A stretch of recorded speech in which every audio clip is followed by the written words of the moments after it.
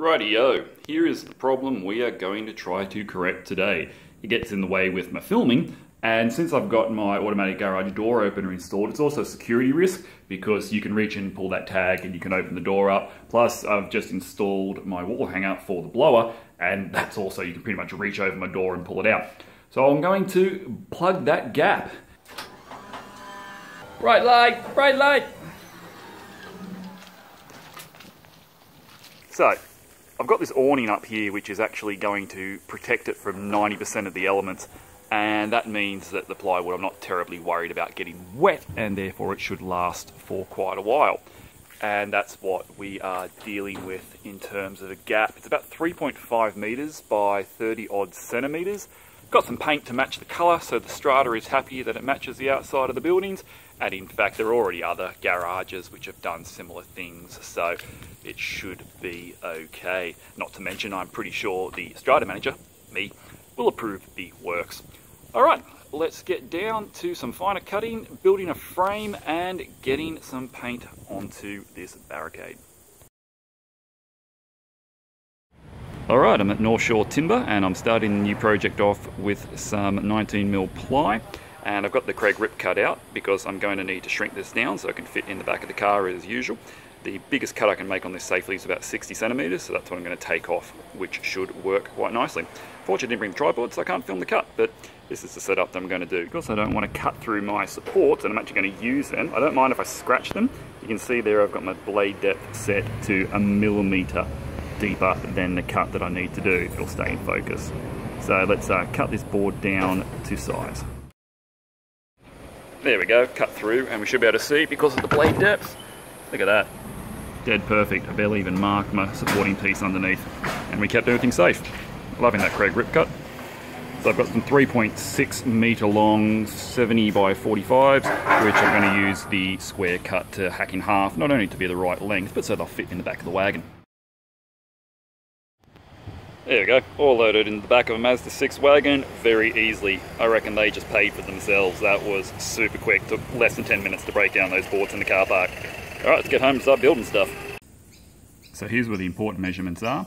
That is 27 centimetres, 270mm high. The really important measurement, because I have the automatic garage door opener here, is this length, which comes out at 1.6 metres exactly. So my frame's going to run here, and then there's going to be a second box frame over on the other side, and just two pieces. So the plywood can cover the mechanism, but the frame itself will be either side. I had an offcut from when I repaired the stairs at my sister's place, which was a 35mm piece of H3, and this is a 45. The 45s are the ones I just bought. They're going to form the long cross supports like that. These are going to form the vertical supports. So if you're doing cabinetry making, these will be called the stiles, and these will be called the rails. The rails run horizontally like the train tracks, train rails. That's how you remember it. And I'm going to glue and screw those in using my Kreg pocket hole jig like so.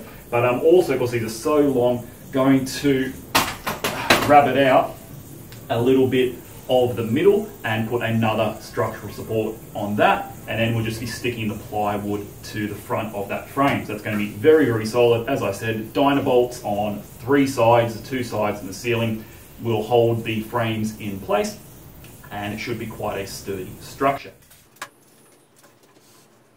So make sure they're both square up the far end, because that's the end I took the measurement from.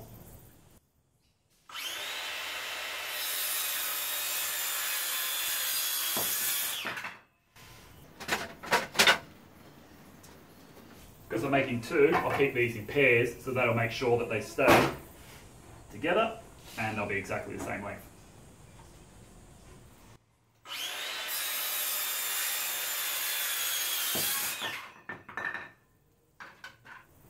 Right, now the stiles. These ones are going to be 27 centimetres. Cutting boards one by one with a circular saw inevitably leads to them being a mil or 2 out. It's very, very difficult to get repeatable cuts that way. So if you haven't seen me do this before, very quickly, get a nice flat board, but the 2 boards that you want to be exactly the same length together, probably just see there's about 2 mil difference. Grab a clamp, Clamp them down, make sure they stay square, like so. Then get the cut again on the cross cut, line it up to take off that extra mil or two, and simply trim off about a blade's width. You won't lose much on there, and I said it's a rough frame, but it'll make sure that at least these two bits are the same.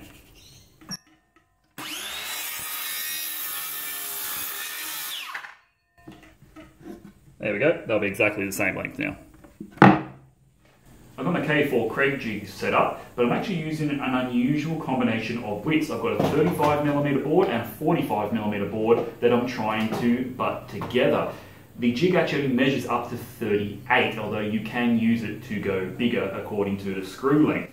So I've got the bigger screws that come in the Kreg starter kit, and I'm doing a test run to see what sort of setting I'm going to need. I've set it all up to the 38mm depth for both my bit and for the drill depth over here, and things look encouraging. So these are my styles, these are my rails, they're just off-cut bits.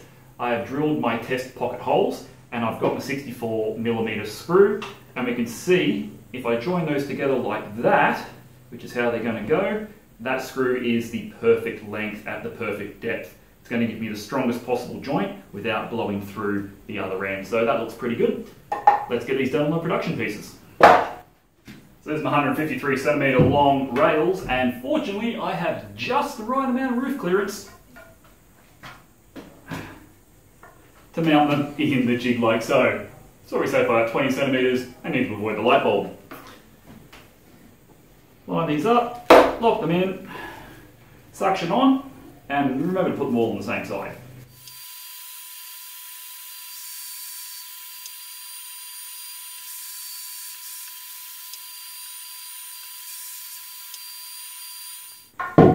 As usual, the Kreg jig, that is super fun and easy, very, very fast, got all my holes drilled. So I think the way that I'm going to try and put these grooves in for the middle support is use my circular saw. I was going to use the router, but I thought, no, I've seen a technique using just a Kreg square cut and a circular saw, and that's going to be something new for me. And with every project, half the reason I'm doing it is to learn something new, not just to get a job done. These should be 153cm. Half of 153 is 76.5, which is where I want the center of the board to be. I'm going to do both boards at the same time to ensure that they are exactly the same. And I'm going to use the actual board, so I'm just eyeballing this, it doesn't need to be precise, to mark out my groove. Alright, so I clamped all this down to the table and clamped the two bits together. Now I'm going to set the depth of my saw to about halfway through the board. That's way too deep. Hook up the back and we'll make a series of cuts with the square cut.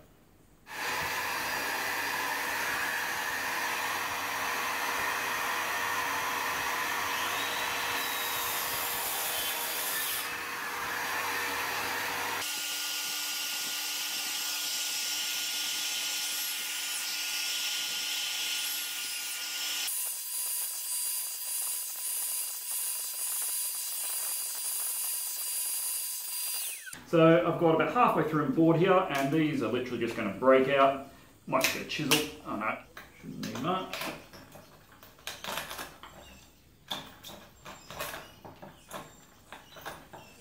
Alright, I'll finish doing that properly later. For the moment, yep, as expected, not going to fit just yet. Now I'll go pass by pass, just the width of the blade, until I can make that fit snugly in.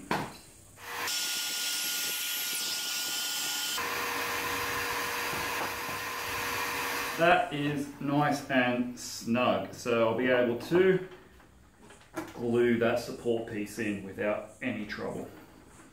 That works surprisingly well. Assembly time, and I am going to glue and screw these joints together just for a bit of extra strength. Finally got myself some tight bond, thanks to that American marketing. Carbotech, as usual, good place for my specialty woodworking supplies. Won't find this stuff at Bunnings, that's for sure. Look, I'll keep using the PVA until it's gone, but I think, well, there's a reason that all the YouTubers use tight bond. It must work pretty damn well. So it was no more expensive either. It's almost exactly the same cost as the Sellies from Bunnings, delivered free from Carbotech on a decent order. That's how that's going to go together. Bit of glue on there. 64mm screws. As we said, we're using the interior screws. I do actually have the blue coat ones, but I'm going to save those for a project that's actually going to go outside. The main reason these are interior is because you're not supposed to get them wet, and as we said, this project really shouldn't see any water, plus it's going to paint over it.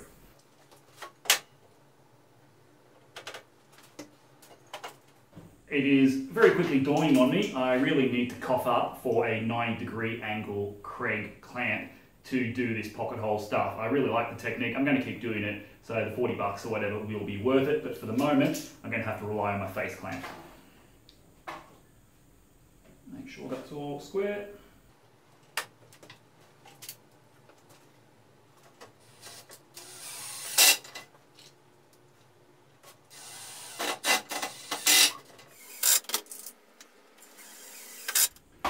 I will point out I've taken the hammer function off the drill because otherwise it's going to blow through those screws. So if you are using an impact driver, turn the impact off.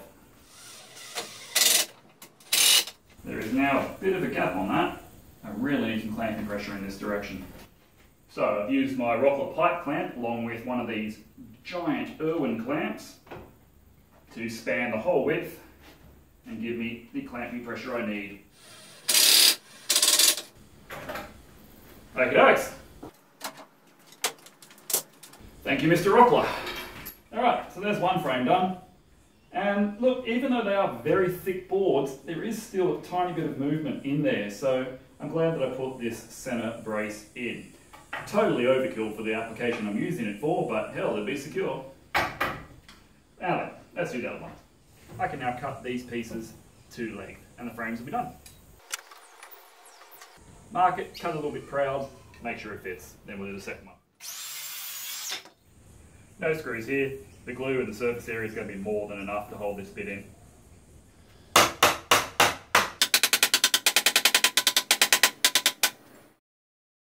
Frames are ready. Now let's get rid of these two little bits up top. That wasn't hard. Don't even know what purpose they served, but they're in the way.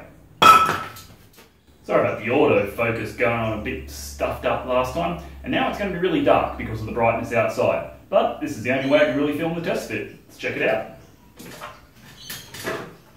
I really hope these fit.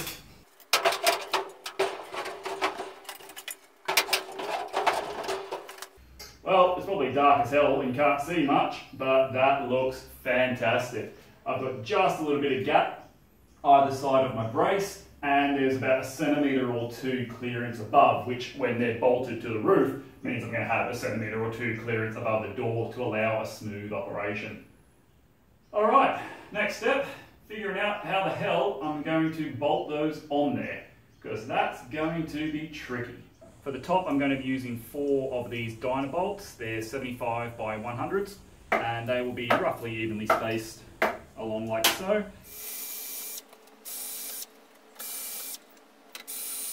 Now here's that boo-boo that I predicted when I was doing the dry fit.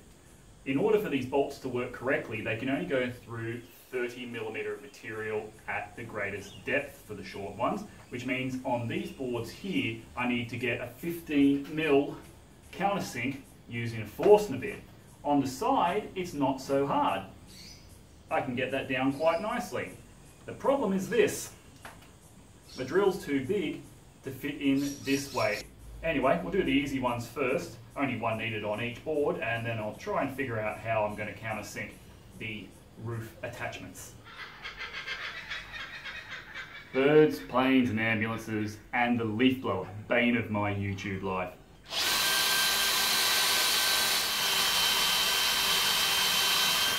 Well, I wanted a solution, and I found one. It's called a chisel, accompanied by a hammer. It isn't going to be pretty. Fortunately, this doesn't have to. But that doesn't matter because it works. There is my bolt sunk down to the correct level. And short of making it again or pulling it apart or doing something complicated, that only took a minute or two to knock out. I only have to do it 7 more times. If you are a fan of precise chisel work, I highly suggest you look away now because this ain't gonna be pretty. Gonna cut a hex shape out, I think.